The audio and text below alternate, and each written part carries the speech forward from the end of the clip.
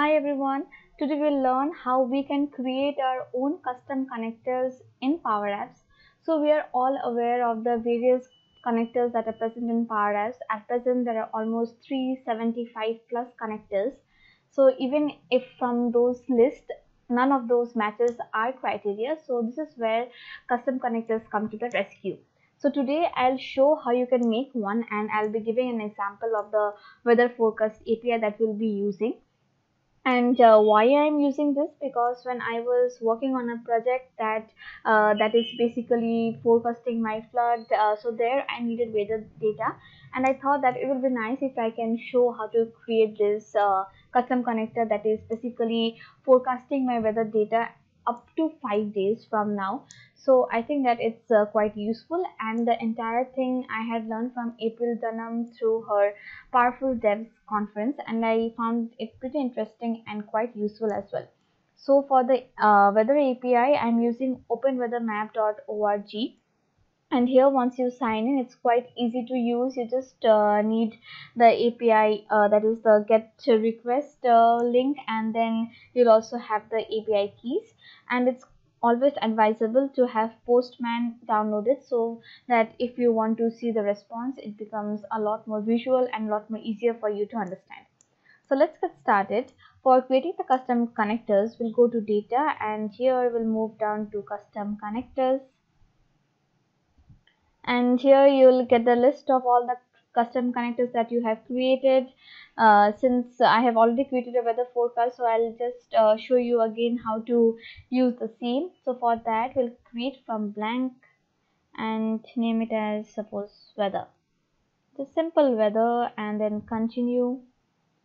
And it's always better to use a picture for others to understand what it is basically doing. If you want, you can upload a background color or leave it as it is and give a description, that is, this returns weather data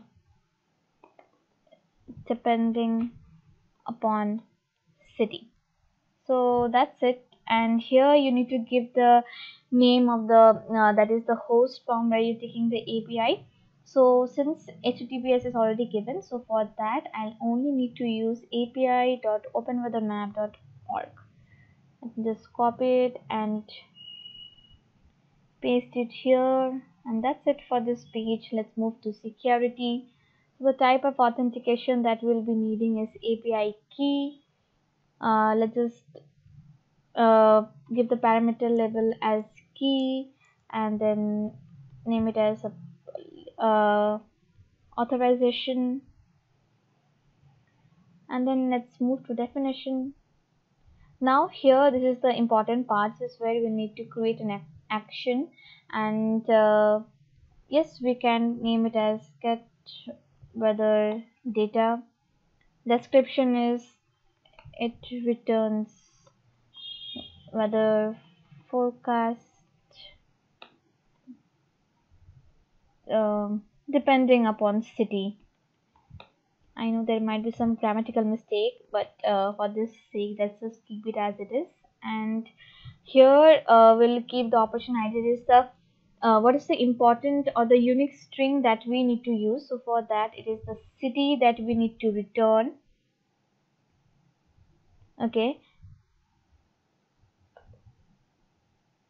city, or you can name it as place that we need to return, and since it's important, so you can select it as important. And next we come to import from samples. So here it is the get request, and here we'll need to copy this link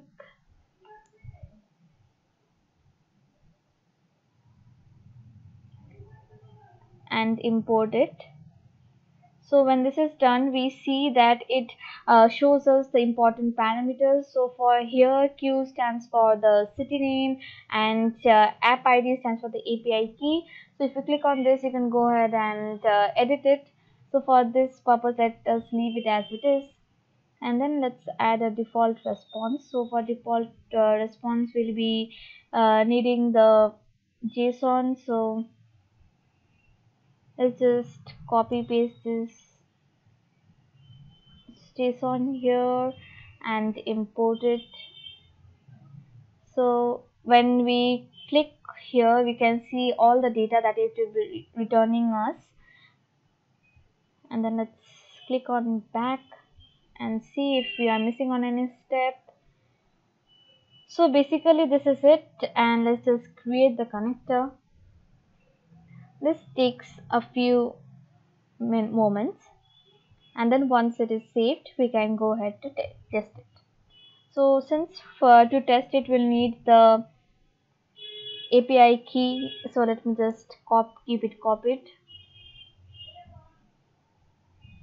Okay, so it's done, and for new connection let us give the key and click on create. Okay, so it takes me back to this page. So for that I'll go ahead to custom connector, and then I can click on any of it. So let me just, okay, so here I'll need to edit it. To test it, I'll need to click on the edit button and then move ahead to test. Since it's already there, so I'll just need to give the API ID here, and the city I can, let me just give it as Jalpaiguri, and the country code, that is India. So let's see what it is returning. It is returning 200, which means that it is successful. So if it is if it is not 200, there are chances of it being an error. So here you can see that here it is returning the data, that is coordinate, longitude, latitude, weather, and so on and so forth.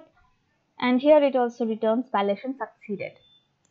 So that's it. This is how you create a web connector and how do you use it. So for that, okay, it's showing network error for now, but let me just tell you verbally how we do that.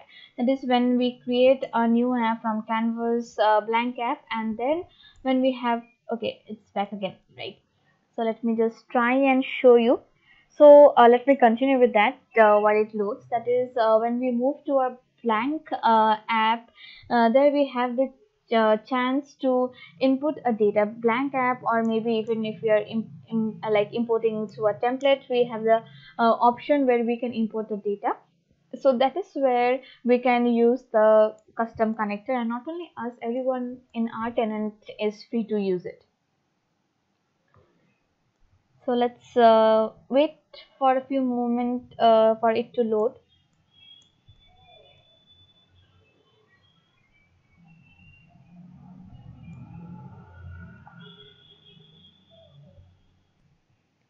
So now that it's back, so when we come here, this is what the landing page shows us. And here if we are going to data, so here we can see the connectors, and if we scroll down, we will be able to see the two connectors, that is the connector with two connectors, as in this is the connector that I created now, and this is the connector that I created previously. So here we can see the list of connectors that we have, and we can simply use it in our PowerApps. So I think that this tutorial was fun, and you'll be really implementing those connectors and make PowerApps as useful as you can. Thank you for tuning in. Bye.